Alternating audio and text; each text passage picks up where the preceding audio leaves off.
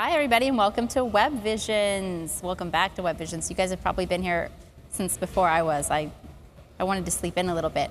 But we're going to grab a couple of the speakers. We're going to have an interview. I'm Cami Chaos from Strangelove Live. We've got Strangelove Live Productions back at the desk there, manning things, sending this all out to the stream. And right now we're going to talk to Luke Williams, who was the keynote this morning. Hi. Hi, everyone. Hi, Luke. How are you? Very well. Doing well. So what was your keynote on? What were you talking about? The keynote was on thinking the unthinkable, and what that is it was talking about disruptive thinking. So the need to think in a new way to make really big change, not just incremental change. Not just to say, oh, maybe I should eat something more healthy for breakfast, but to do something monumental. No, it would be a major sort of behaviour change or lifestyle change. So really it was about, in those initial stages of starting anything new, how do you really break out of established patterns and traditional patterns of thinking, which we're all trapped by because there's so many, that's the way we learn, it comes from our expertise, and there's so many cliches that are out there that are almost invisible. I mean, we use them without even knowing that we're using them.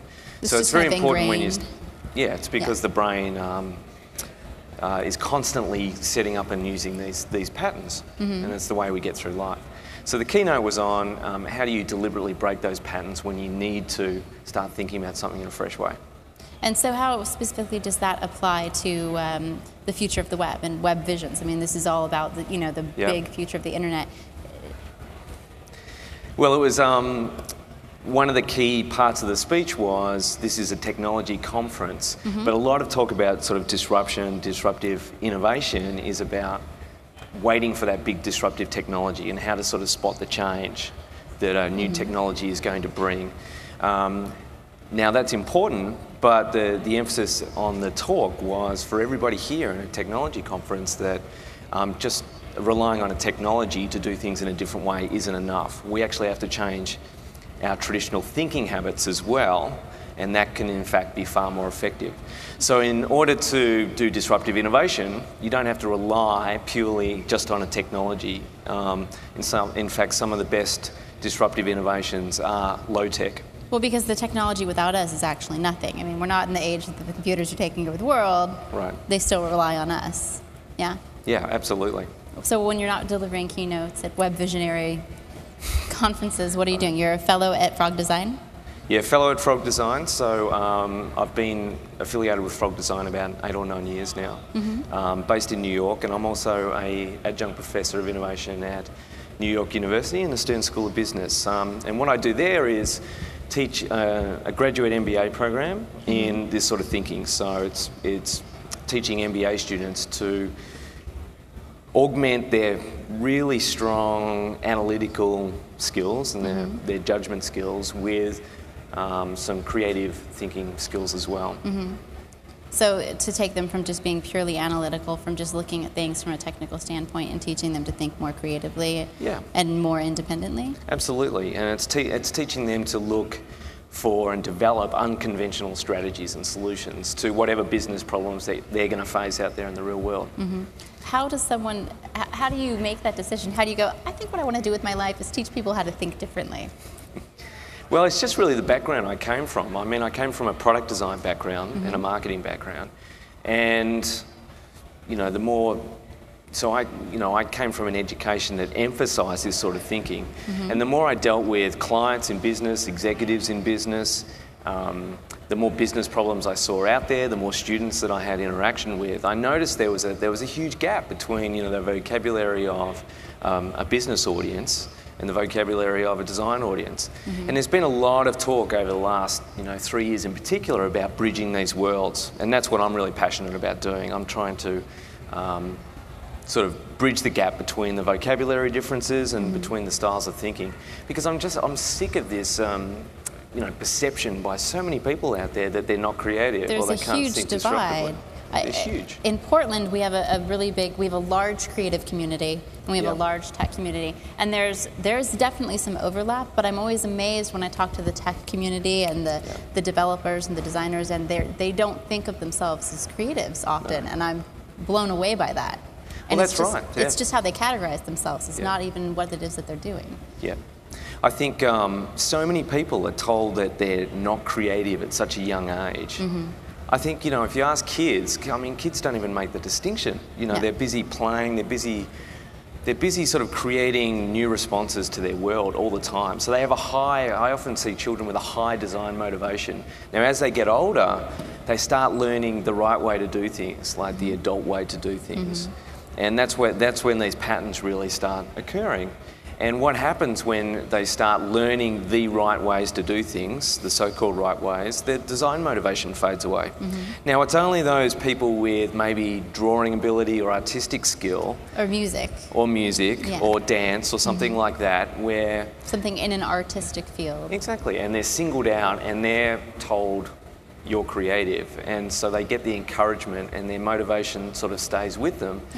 And therefore, I think they pursue, you know, creative paths down the track. Now, for the other people who are left behind, who have been told, you know, because they didn't have artistic abilities or couldn't dance or, you know, didn't have any musical skill or whatever it was, they were told they weren't creative. And they often go, you know, from my experience and what I've witnessed, they go down the sort of science or mathematical track or end up in a profession where they don't believe there's a high degree of creativity required. So you're really just unteaching people? A lot of it's about that. That's what the MBA course is about, really breaking the MBA mindset and it's getting away from sort of standard case studies approach. It emphasises sort of collaborative creativity and learning to think of lots of different options and not just sort of choose one. So you've got students that are paying way too much for an education. I mean, they're paying a great amount of money, they're studying hard, they're working hard to get an education, and they come see you and you say, wait a minute, let's turn that back a little bit. I mean, yeah, well, what I'm saying to them is everything else they're learning, because the Innovation and Design course at Stern is very different from their other courses. But what we say to them is, you know, it doesn't mean that the other things that you're learning irrelevant or anything like that. They're still incredibly powerful. I mean, all the analytical and many of the linear thinking skills they're learning in other courses are incredibly powerful. However, I liken it to driving a car with 3 wheels. Right? It's like they're missing the 4th wheel, and that's what we tell them. You know, you need to start thinking more creatively. You need to have a fluency with this sort of disruptive thinking in order to tackle the challenges of today. Because, I mean, so many pundits are saying, and certainly there's plenty of evidence to support it, that we're leaving the information age and we're entering into a new age. And whether you call it the creative age, the conceptual age, the disruptive age, whatever you like to call it, it all really means the same thing, which is we cannot just rely on our sort of analytical information processing judgment skills any longer. Everybody now needs the ability to think creatively and come up with, you know, amazing ideas in all these different sorts of endeavours. So let me ask you, and this is something that I often ponder, probably when I'm washing my hair or something, but do you think that the fact that we're leaving the information age has to do with every piece of information you could possibly want is readily available to everyone now? You no longer have to go to a library, you no longer have to go to a school. You can get any information that you need, you know, click, click, click, type. So the information is no longer really an issue, it's how you process it.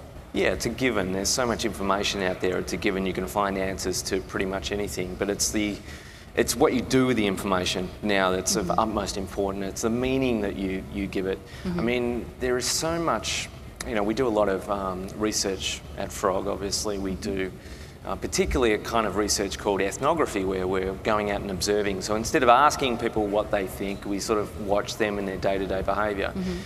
Now you can write as many observations about that sort of behaviour as you like, and we end up with tons of observations for even an hour of watching somebody.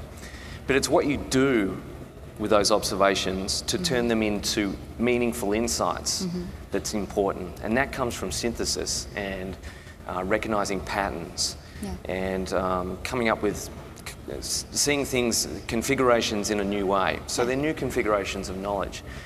So it's giving the data meaning. So that's the important part now. And that's a skill that everybody needs to learn now, not just the creative designers. All right. If we wanted to find you somewhere, where would we find you? Not your address, just where can we find you on the internet? Oh, on the internet? You know, Frog Design is pretty much the main place you'll find me. Frog Design, and Frog Design has an amazing platform called Design Mind, which, you know, puts a lot of these things that we're talking about into dialogue that we have with the community. So through Twitter, through the Design Mind publications, through video, through blogs. So there's a lot of great, it's a very rich information source on this very subject. Awesome. So, well, Luke, it was really great to talk to you. Thank you so much for joining us. Thank you. Afternoon session, which will be beginning in 10 minutes. Perfect timing.